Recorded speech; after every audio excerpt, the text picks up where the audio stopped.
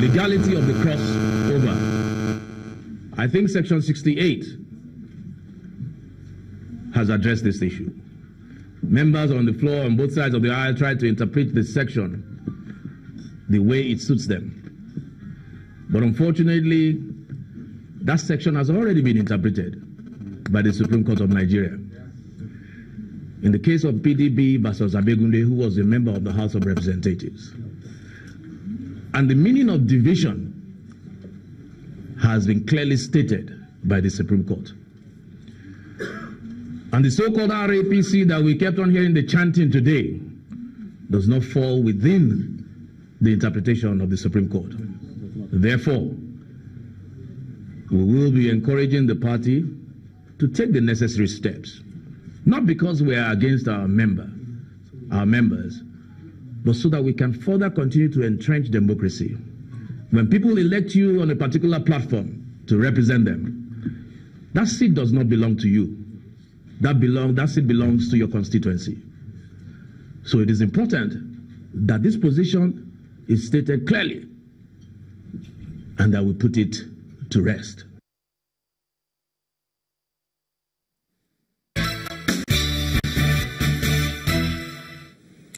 Welcome back to Sunrise today. We've got Mr. George Ekeh, a legal practitioner, here with us. Thank you for coming on today. Thank you so much for having me. Well, it's amazing that this section has come back again, Section 68, because we've seen several arguments about this. Politicians, of course, have been different views, interpreting it as they suit them.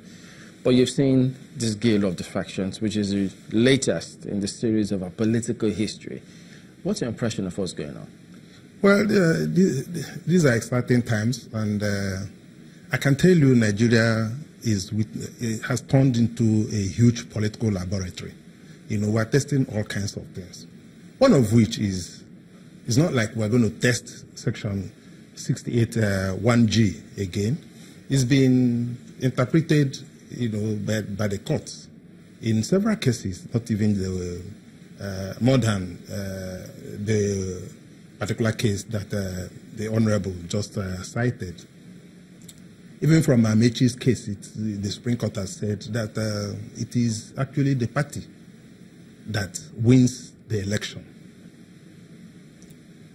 Having agreed that that is what it is, the Constitution says you will lose your seat if you defect, provided, you know, oftentimes when a law is made, enacted, a smart lawyer goes for the proviso. Once we say anybody who does this is liable to this, that. If for any reason you find, provided that is, you just go there. That is where your client can come out from. So that is exactly what RAPC probably did. And I can say they acted it so well, in the sense that they have gone to give an impression, not even an impression. The fact before Nigerians today is that APC is divided. And that's what the Constitution is asking for, division. And that division, the Constitution did not say it must emanate from a Congress. It doesn't tell you where it's going to emanate from. It's just that there has to be a division. Because that's the bone of contention, the nature of the division. Beautiful.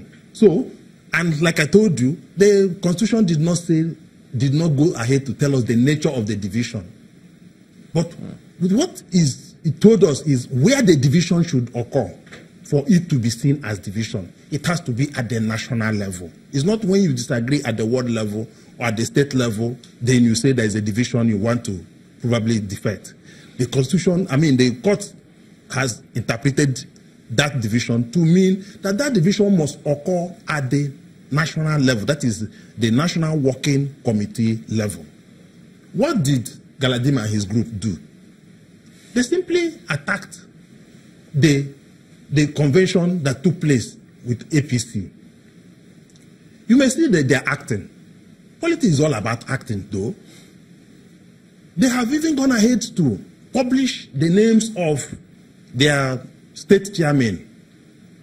You may ask, where were they elected? But the important thing is that there are verifiable state chairmen that belong to their own group. And they were, or they are still APC, but RAPC. He makes himself a chairman of RAPC. You may ask, what convention did he emerge from? The important thing is that he has challenged the convention that threw up Adams Oshimole. And he has gone to court. Having gone to court, it has become a notorious fact, such that the court must decide on it, one way or the other. But the important thing is that he is in court challenging the other faction.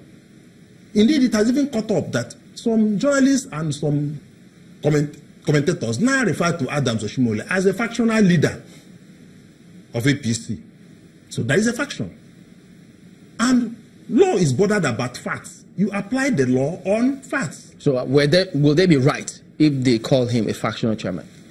So that's what the nation, I mean, that's what he wanted to create. To see himself as a factional chairman and try to encourage us to see Adams Oshimole as a factional chairman. He goes ahead and goes to court to challenge him. He is bringing the fact to the front burner. And that fact is that there is a division. What has he done? He has created a room for what is now happening. Indeed, it was like pre-programmed that the moment all of that begin to take place, then these people can now latch in on this section 681G to make their exit. And that is what they have done. You may now say that that division did not arise from a convention of APC. But the important thing is that there is a division. So what if people argue and say that, but look, how can they say that or refer to themselves as factions when in the first instance there wasn't any Congress, there wasn't any process that they went through, those who they designate as chairman, of which they publish those names, and they don't attend any of all of their meetings. So how can they then call themselves properly designated chairman, even though they haven't fulfilled any of those conditions? So the whole idea is that it is now left for the court to interrogate this idea of division, this particular division, whether it is actually a division. But ex facie, on the surface of it, is that APC is split into two. So if I could, perhaps, if we could second guess. And not the point I'm making, the fact on ground. I get you. Is this, because you say it's about acting. Yes. So could the script be such that, well, we need to give a reason to defect. Now, if this can be seen as a reason to defect, by the time we go to court, stay there for a while, who knows when the case will be over and done with, we might have achieved what we wanted, because even if the judgment doesn't go in our favor, can they upturn or reverse all that has happened? You see, they're also playing with time. Elections are a few months away. Assuming without conceding that the court decides against them, what it will now amount to is that the law says the leader of the House, i.e., the Speaker of the House of Representatives or the Senate President, will declare their seats vacant, assuming it goes that way. What is the time left for INEC to go and conduct fresh elections, for these vacant seats within these few months before we now get into another election in the next few months? So the time constraint there makes it impracticable. So that is why I think APC has taken their strides. They have just decided to play their ball as it lies by way of leaving it the way it is. You would have noticed the reaction of President Muhammad Buhari is that it's like, this is democracy. That is how they feel, and that is it. And who went to court is not even APC, it is the RAPC. They are in court.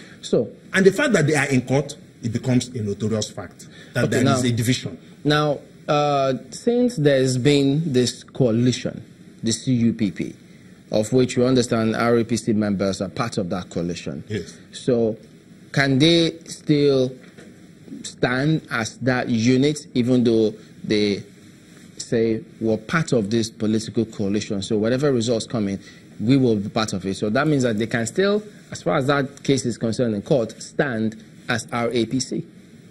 Yeah, they can stand as RAPC, but the point is whether, again, they are a juristic person. That is even the first thing that the court is going to determine. Can they approach the court as RAPC? Who is RAPC? Is it a registered party? Can they sue and be sued? Like APC can be sued. Because they are registered. Because they are registered. So, in other words, you can see the mischief, but the mischief is working for them. I'm trying to... Because all of that will take time to determine. Of course, that's the point. That is the point. It's a strategy. This is political gerrymandering. You can see it working. So, and that takes me to, what led to all of this. You see, the APC did not manage its affairs well. You can say it started from their past chairman, who was probably seen as being weak or probably was not reining in party members, errant party members. But more of the blame will also go to, I don't know who the leader is now, whether it is Swaju Bola Tinubu or the president. But in this case, the president. Because the president didn't take so much interest in what was happening in the party. All this while. The last meetings they are now holding are what I think is some kind of fire brigade approach to their problem.